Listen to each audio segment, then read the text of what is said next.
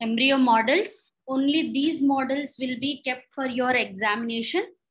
So you will need to study only this and come prepared for your examination for the practical. Okay. On Saturday, we will be keeping all the specimens, slides, embryo models, everything, x-rays, everything for your revision in dissection hall. So you can come down, you can see all the slides, you can revise all the specimen and then go. Okay, whatever we are going to display for the exam, the same specimens will be kept there on Saturday. Okay. So let's see what are the embryo models which will be kept for your examination. And there's a model of sperm. Okay. So how are we looking at it? We are removing the outer coat. Okay. This is the cell membrane. Cell membrane, we have removed it off and we are seeing the inner structures. Okay. Where is the cell membrane? This outer covering is a cell membrane. Okay. And portion of it we have removed to see the inner structures. Now in this, what questions can come? We can ask that what are the names of these parts? Okay, this is the head, this is the neck, this is the middle piece, and tail is not seen in this model. Okay. Now head contains two parts. The one which is covering the head, this is the acrosomal cap. Number one is the acrosomal cap. This is 2. 2 is the nucleus of the sperm. So the nucleus is forming the head and acrosomal cap is forming what? It is formed by Golgi apparatus. Golgi apparatus forms a covering which is called as the acrosomal cap. Okay. We have, you will be asked about spermatogenesis and spermiogenesis. You will study spermatogenesis and spermiogenesis for this model. Okay, they will ask you what are these parts, how are they derived, and what is the action of these parts. Okay, this is the neck. Neck contains the microfilaments, and inside the microfilaments, actually these microfilaments are arising from centrioles. Neck is the constricted portion. We have proximal centriole here, which cannot be located in this particular model, but you will have to study that on your own. And from the proximal centriole, we get this microfilaments, 9x2 pattern. That means 2 microfilaments are arranged around in a circle in 9 pairs. Okay, 9x2 pattern. These are axial filaments, microfilaments which run till the tail, and all the mitochondria in the spermatozoa, that is the spermatid.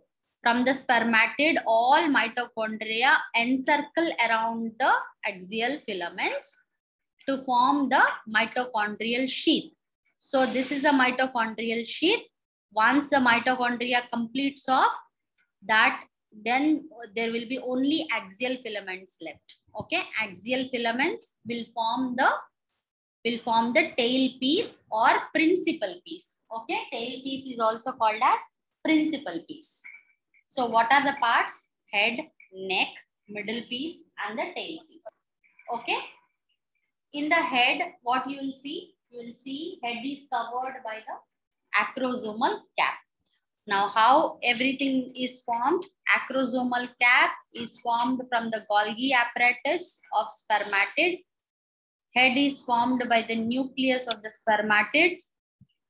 Middle piece is starting from the neck region. This is the neck region which contains proximal centriole.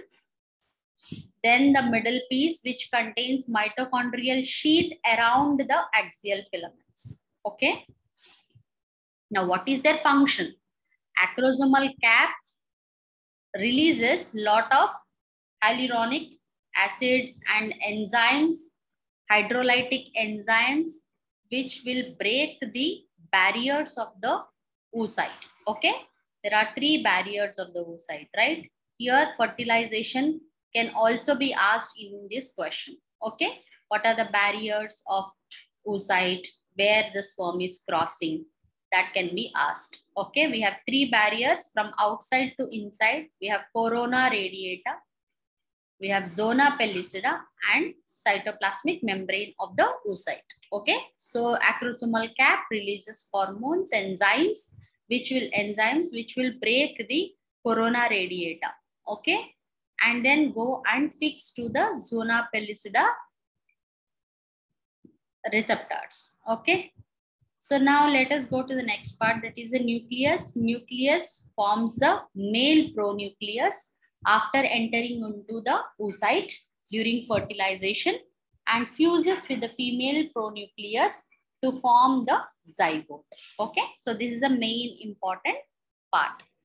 Now this one, neck contains proximal centriole. From the proximal centriole to distal centriole, which is at the end of the middle piece, will secrete or will produce this axial filaments. All these axial filaments which provides the shape to the middle piece and the tail piece. Okay, that is produced by the centrioles. Now, mitochondrial sheath provides the energy for the sperm to move towards the oocyte during fertilization process. Okay, so after that, the tail is important for the movement of the sperm towards the oocyte. Okay, from its origin. Okay, so these are the various parts and functions. Now, next model is the structure of human ovum. Okay, in this, what are the structures you can see? This is structure of human ovum, or we can also say that this is the secondary oocyte. Secondary oocyte. Now, is this before fertilization or after fertilization? This is before fertilization. Okay, before fertilization. Before fertilization, you see this. Now, what does it contain? It contains the three barriers. What are the three barriers? First is the corona radiata cells. All these cells are the corona radiata cells. Then we have this layer, that is the zona pellucida. This number 2 is marked here, that is zona pellucida. And the last one, the layer which covers the oocyte, that is the cytoplasmic membrane. Okay, cytoplasmic membrane. Now these are the three layers. Now next, inside the oocyte, this yellow color area, that is the ooplasm, okay, or cytoplasm of the oocyte. Now in that, what we will see? We will see centrioles, we will see nucleus. Okay, this is going to be female pronucleus after fertilization happens. Okay, so this is the nucleus. In which state it is in? This is in the metaphase state, okay, of second meiotic division till the prophase stage. Okay, till the fertilization, the oocyte, secondary oocyte remains in the prophase, end of the prophase stage, and it will not enter into the metaphase stage of second meiotic division. Second meiotic division will complete only if the fertilization completes. Okay, that is only if the sperm enters into the three barriers, crosses the three barriers, immediately there will be second meiotic division happening inside the female into the oocyte, and then thereby releasing the female pronucleus. Okay, so that is the area which you are understanding in this. What questions can be asked? Questions can be asked related to fertilization process. Questions can be asked about oogenesis. Okay, oogenesis and ovarian cycle can be also asked here. Okay, so please read all these three related to this particular model. Once again, we'll revise what structures you can see. This is a corona radiata, zona pellucida, this is a cytoplasmic membrane, and this is the ooplasm or cytoplasm of the, or simply yolk. We call it as yolk.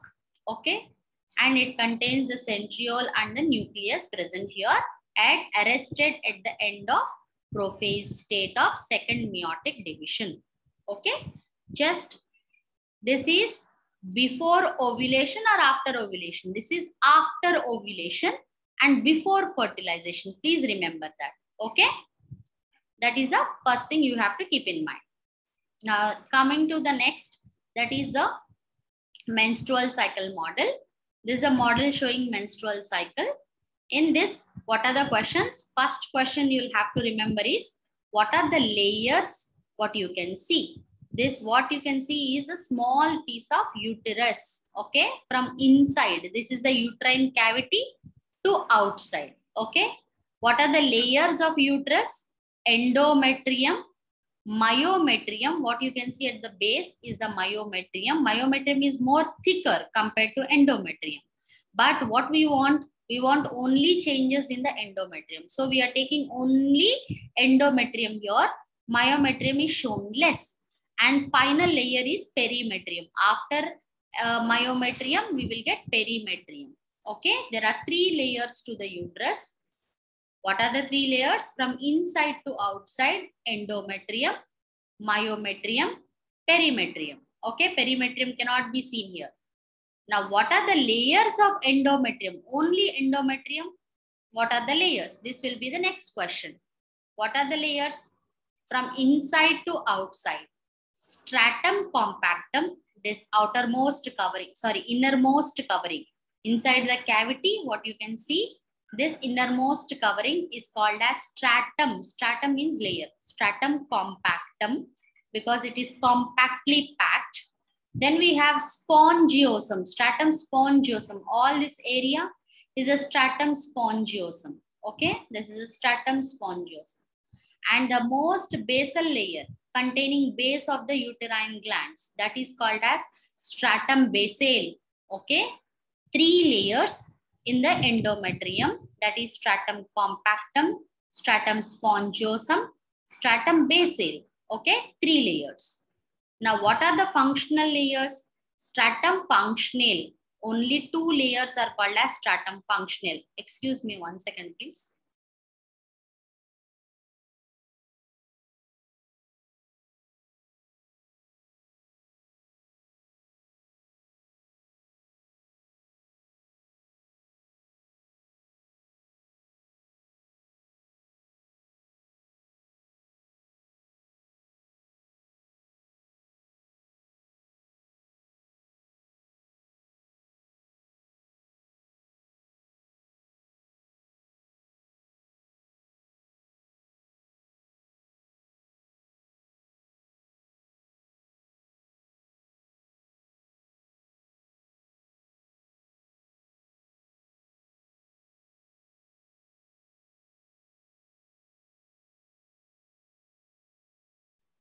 Yeah. See this one. So what is the first question? What are the layers of uterus? 3 layers. From inside to outside, endometrium, myometrium, and perimetrium. What are the layers of only endometrium? From inside to outside, stratum compactum, stratum spongiosum, stratum basale. Okay. Now, what are the contents of endometrium? What does endometrium contain? What we can see here? What we can see is uterine blood vessels. You can see the uterine blood vessels. We have arterial and venous blood vessels. Okay. You can see that as we are getting closer to the menstruation, the blood vessels, arteries are more coiled. These are called as spiral arteries. These are called as spiral arteries.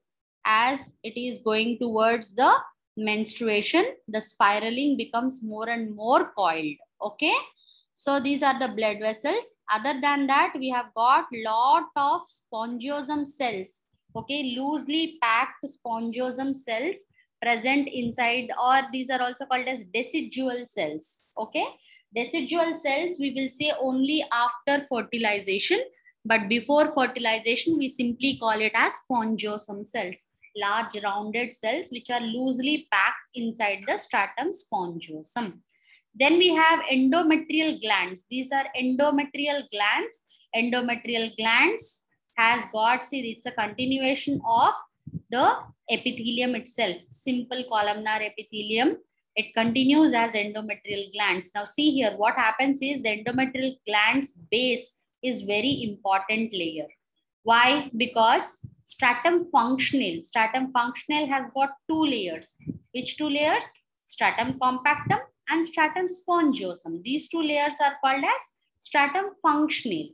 Stratum basal does not get shedded off during menstruation. Okay, stratum basal contains only basal portions of endometrial glands. Okay, from here only we have stem cells present at the base of endometrial glands, which will give first to the stratum compactum, then gives off all the cells which are required for formation of spongiosum. Okay, during proliferation. So this is the proliferative period. Okay, so that is the importance of three layers. Okay, what are the three layers? Stratum compactum, stratum spongiosum, stratum basal. What is functional layer? Two layers, first two layers, that is stratum compactum and stratum spongiosum together are called as stratum functional. Why we call it as stratum functional? Because these two layers are functional layers. These two layers are shedded off during menstruation. Okay, otherwise the stratum basal contain only basal portion of the endometrial glands, and that will not be shedded off during menstruation. And during proliferation, again you have to get back the endometrium. So that is all coming from where? Coming from the base of endometrial glands. Okay. So these are the important questions. After that, what are the stages of menstrual cycle? What are the stages of menstrual cycle? We have got first, we always start with menstrual stage. Okay. Day 1, it usually takes to 28 to 30 days. In a female to female, it might change, and average is 28 days of cycle. In 28 days of cycle, first day of menstruation is calculated of first day of menstrual cycle. Okay, so that after menstruation, it carries from 4 to 6 days. After that, next stage is the proliferative stage. In proliferative stage, what happens is whatever is shedded off, everything is regained back. Okay, you get spongiosum, you get compactum, you get all the cells which is required. This happens till 14th day of menstrual cycle. On 14th day, what happens is there will be ovulation period. After that ovulation, the endometrium is getting ready for fertilized egg. So what it requires? It requires lot of secretions. So this phase, the third phase, is called as secretory phase. In this secretory phase, the thickness of endometrium completely increases, endometrial glands enlarges, and they keep on secreting lot of endometrial fluids to accommodate the fertilized egg. Okay, so this continues for the next few days till 22 to 24 days. Okay, 24 days of menstrual cycle. Okay, so after that also, if fertilization is not happening, what happens is there is no corpus luteum. Corpus luteum in the ovary regresses. When corpus luteum in the ovary regresses, what happens? There is no progesterone hormone to maintain the thickness. So, or to maintain the blood vessel consistency. So what happens? The blood vessels start making lot of loops, circles, and then they are broken. When they are broken off, what happens? Blood start accumulating in the endometrial layer, and this tissue is necrosed because there is no blood supply, right? When there is no blood supply, the necrosed tissue started shedding off during menstruation. Okay, so this is a premenstrual phase shortly before menstruation. Okay, some people might have 3 to 4 days of premenstrual phase. So what are the phases? Premenstrual phase, menstrual phase, proliferative phase, secretory phase. Okay, these are the 4 phases of menstrual cycle. Okay, I hope all of you are clear with this. Any questions still here?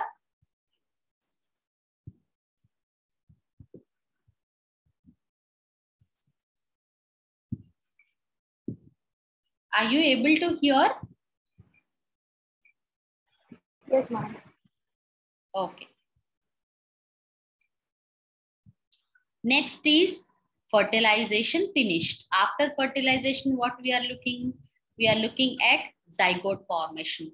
Single cell stage is there. Okay, immediately after fertilization, single cell stage, that is fusion of male and female pronuclei, they fuse together to form zygote.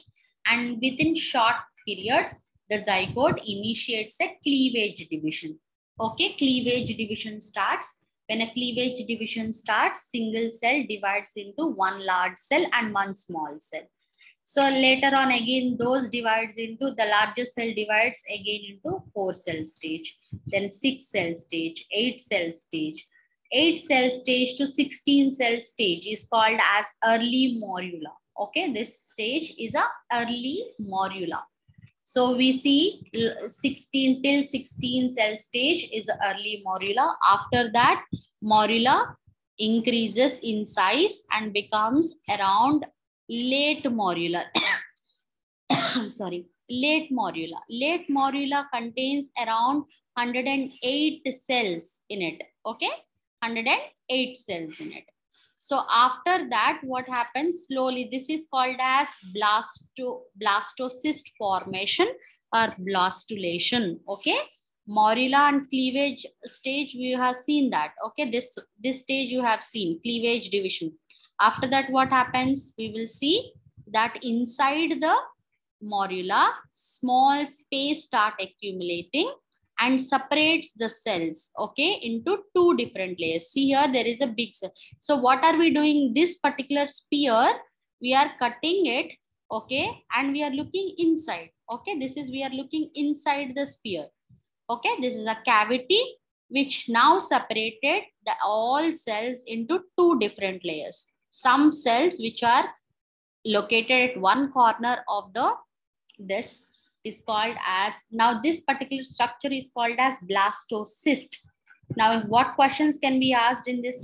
Questions like which is the time of blastocyst formation? Around 5 to 6 days is the blastocyst formation. Okay, post fertilization. Now what are the parts of blastocyst?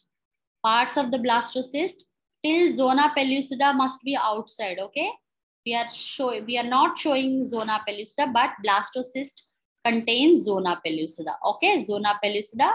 Then this covering is called as trophoblast. Okay, this is the trophoblast, and this is the inner embryoblast. We have trophoblast and embryoblast. Embryoblast contains cells which are now going to form the embryonic tissue, and this one, the one which is outside trophoblast, forms the peri-embryonic tissues like placenta and umbilical cord. Okay, so all these are the 2 parts. Now what is the fate of blastocyst? Fate is implantation. That is, this stage onwards, it is going for implantation. Okay, now the zona pellucida hatches, releasing the blastocyst into uterine cavity, and the implantation process takes place. Now we don't have implantation ka model here, but questions can be asked on implantation. What is the regular site of implantation? Normal site of implantation is posterior wall of fundus of uterus. Okay, that is a normal site of implantation. Along with this, they will ask questions like, what are the abnormal sites of implantation? So you have that question. Please do read abnormal sites of implantation. Okay, and if implanted at abnormal site, what can go wrong? Okay, so all that you will have to study. Now this is the second week of development. In second week of development, we have 2 cavities formation. Okay, see here, that is this also we can say that this is the time where definitive yolk sac is formed. Okay, definitive yolk sac formation. Second week of development and definitive yolk sac formation. What structures you will see? You will see that this is the trophoblast, this is the embryoblast. Within embryoblast, slowly a cavity is formed. This is called as amniotic cavity. The bluish color one is the amniotic cavity. Okay, now from the lower region, we have another structure forming. This is called as primary yolk sac. First, a Huesner's membrane will come. This is called as Huesner's membrane, which closes these two layers. Okay. So initially we have two cavities. What are the two cavities? This is the amniotic cavity. This is the primary yolk sac. Okay. Two layers. What are the two layers? Epiblast layer, the blue color one, and the yellow color layer here is the hypoblast. Hypo means below. Hypoblast. Now between the trophoblast, okay, so here is a trophoblast and the Huesner's membrane. A new layer starts developing. You can see this here. A new layer starts developing and all cells are called as extra embryonic mesoderm. What is it called as? Extra embryonic. Outside the embryo, we'll see this. So that's why it is called as extra embryonic mesoderm. In extra embryonic mesoderm, slowly a cavity develops.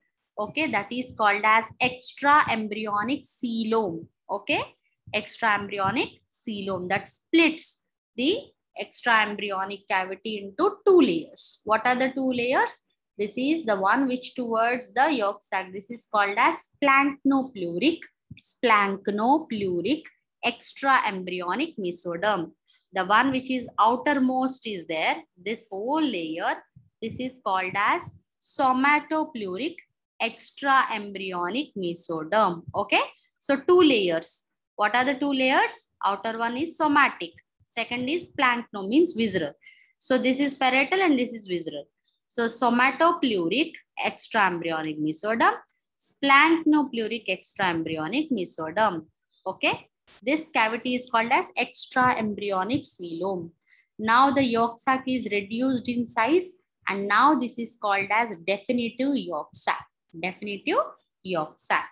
So now we have two cavities. By the end of second week, we have two cavities. That is primary yolk sac, amniotic cavity and a definitive yolk sac or secondary yolk sac. Two layers, epiblast and hypoblast, and two extra embryonic mesoderms, that is somatopleuric and splanchnopluric extra embryonic mesoderm. Okay. So these are the points you have to remember in this model. Now this model shows placenta. Placenta has got two layers, two surfaces. Okay, the other side is this one and this is one side. So one side you will see smooth surface. This is a smooth surface. Smooth surface side is called as fetal surface and rough side is called as maternal surface. Okay, rough side is a maternal surface. This is the maternal surface. Now understand maternal surface first. In maternal surface, this is all from the uterus. Okay, we have pulled the placenta from the uterus. So from the uterus, you will see that there are, why it is rough? Because you can see a lot of elevations here. These elevations are called as cotyledons. Okay, these are called as cotyledons. Around 18 to 20 cotyledons are there, which contains, what are cotyledons? Cotyledons contains chorionic villi. Okay, here questions like, what is primary chorionic villus? What is secondary? What is tertiary chorionic villi can be asked to you. Okay, so that you will have to study and come. So these are the maternal surface. Now this margin, this side is a smooth surface. Smooth surface contains, this is the fetal surface which contains these layers. What you can see is the fetal membranes. Okay, these layers, the cut portions are the fetal membranes. How are we looking at it? Here is the embryo, umbilical cord. We removed off embryo. We opened the sac. Okay, the fetal membranes are opened up and amniotic fluid from here is gone. Okay, so these are the two fetal membranes. What are the two fetal membranes? Amnion and chorion. Okay, 4 and 5 are given. Amnion and chorion are the fetal membranes. Okay. Now on the fetal surface, what we can see? We can see ramifying blood vessels. These blood vessels are coming from the umbilical cord itself. From the umbilical cord, what are the contents? There are 3 structures inside the umbilical cord. Okay. Umbilical vein, 1 umbilical vein and 2 umbilical arteries. Remember that 2 arteries, 1 vein. Okay. Which vein is present? Only left umbilical vein is left. Keep that in mind. Okay, left umbilical vein is left. That means it is present. The right umbilical vein disappears. So left umbilical vein and two umbilical arteries are present inside the umbilical cord. Okay. Here questions like umbilical artery carries what? It carries deoxygenated blood from the fetus to the placenta. Okay. Then umbilical vein carries what? It carries oxygenated blood from the placenta to the fetus. Okay. This is opposite. Artery carries deoxygenated blood. Vein carries oxygenated blood. Okay. So these are the contents which you will study in the placenta. Now next, coming to this is a picture. This is a model showing pharyngeal arches. Okay. Pharyngeal arches you are looking at from outer view. Okay. So here what you can see, these are how many arches? Total 6 arches. Fifth arch disappears. Fifth arch disappears. In this, what you are looking at? You are looking at the floor of the oral cavity. Okay. Floor of the oral, sorry, not floor of the oral cavity. You are looking at the neck portion. So pharyngeal arches are like this. Okay. The ones which you can see outside, these are called as pharyngeal clefts. From inside, if you go inside and see, you will see pouches. Okay. You will see from inside onwards at the same region, you will have pouches. Clefts from outside, pouches from inside. Okay. You can see the pouch here from inside. So there are 4 clefts and pouches from inside. Okay, here what questions can be asked? Derivatives of the clefts and pouches. Okay, I'm not going into details. You'll have to study the clefts and pouches here.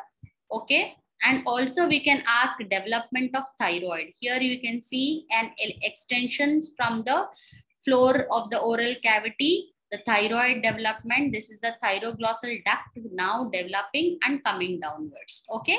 So in this model, we can ask you thyroid development. We can ask you pharyngeal clefts and pouches and arches. Okay. What are the contents of arch? Each arch contain one artery, one vein, one artery, muscle element, cartilaginous element. Okay. And a nerve entering into it. Please go back and read this. Pharyngeal arches, what are the components? Okay. Next question can be, what are the derivatives of clefts and pouches? Next question can be thyroid development. Okay, from this model.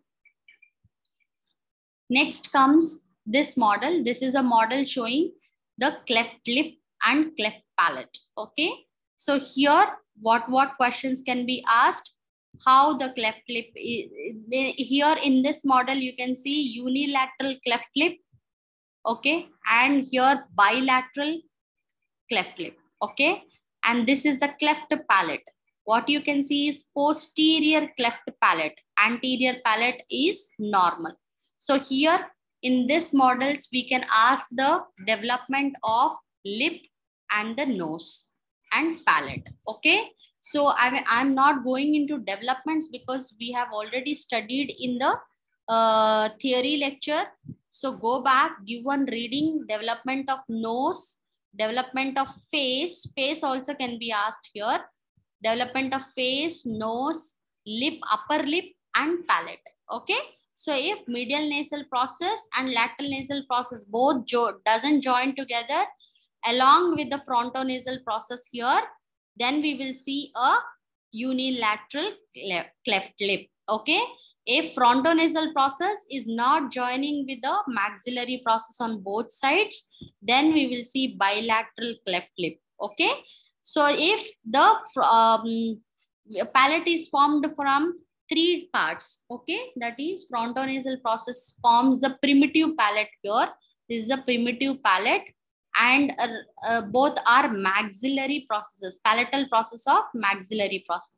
If these 2 palatal processes does not fuse either from the front or from the back, you will see that there is a cleft in the palate as well. So you'll have to read cleft palate formation. Okay. So clear with this? Now in this model, we will see development of the tongue. Here you are looking at the floor